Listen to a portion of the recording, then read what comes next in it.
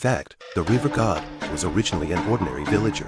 Under the brutal war, the only house was destroyed by the soldiers, and his wife was brutally murdered by the other side. The hatred in the middle makes the flesh of the man begin to fall off and become an immortal river god. It was a battle between man and God, and thousands of soldiers were brutally murdered, their bodies floating in mysterious patterns. Tanks, planes, and artillery flew straight into the air, disintegrating instantly in the sky. It's all the work of the local river god. The river god was originally a villager whose house was destroyed and his wife killed. Filled with hatred, he began to peel off his skin and flesh and became a terrible river god. He ran through the woods to help Vietnamese soldiers fight American soldiers, and he manipulated dead American soldiers to fight for himself. When the American authorities learned of it, they decided to firebomb the entire forest.